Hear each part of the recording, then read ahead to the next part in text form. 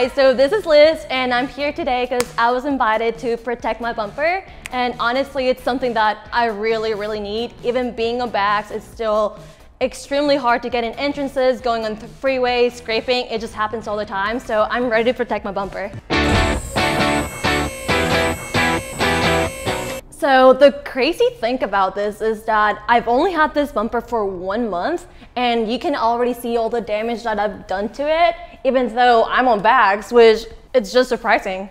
I think anyone could benefit out of this product, especially if you have a exotic car, lower car, doesn't matter if it's on bags, cups, coilovers, you definitely need something to protect your bumper, your lip, or whatever it is that your bumper has.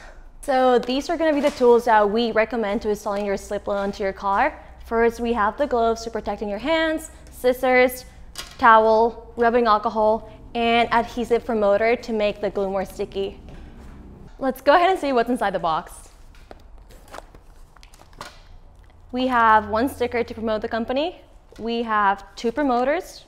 We have instructions. And we have 8 of these, which should be enough to protect your bumper. Step 1 will be degreasing the surface with some rubbing alcohol and a towel.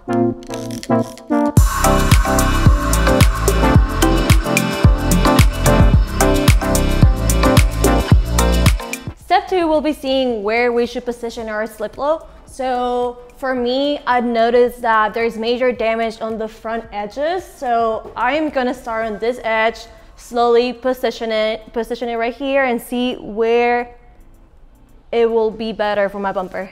Step 3 will be installing the promoter. Simply opening it and rubbing it against your lip or bumper, mainly on the parts that you want to protect. So now that we apply the promoter, we're gonna head and wait 60 seconds and then we'll install our SLiPLO into the bumper.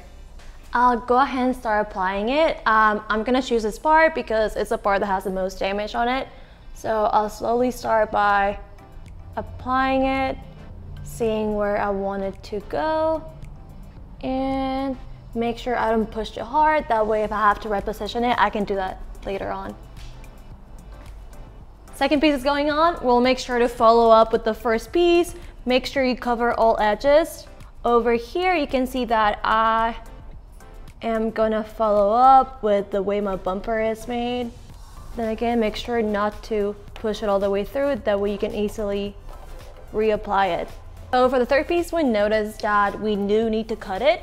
So we're gonna go ahead and place it right here where we want it before removing the adhesive and make a line. Now that I have my mark, I'll go ahead and trim it. That way it fits perfectly into my bumper. We'll go ahead and start trimming it.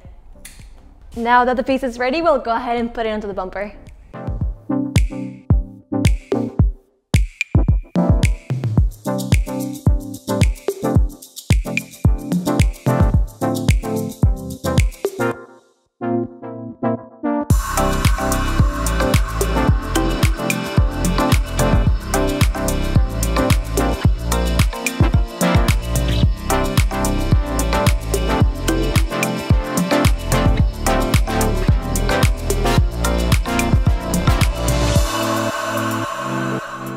For this last one, it seems like I only need 1 square, so I'll go ahead and measure it and mark a line, then I'll go ahead and trim it. And I'm putting a second strip on just because it will protect my bumper better. And here we go, just put some pressure on it and should be good. And that's the second row, including the second row that was at most 30 minutes.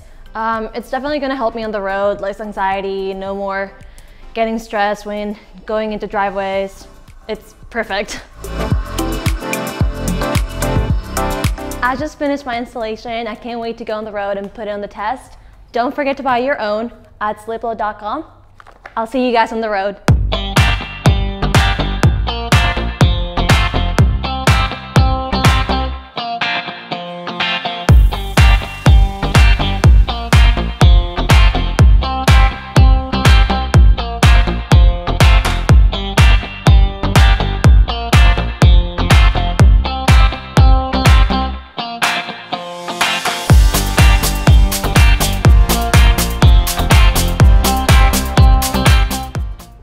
I'd be worried about it, but with SLiPLO, I'm good to go.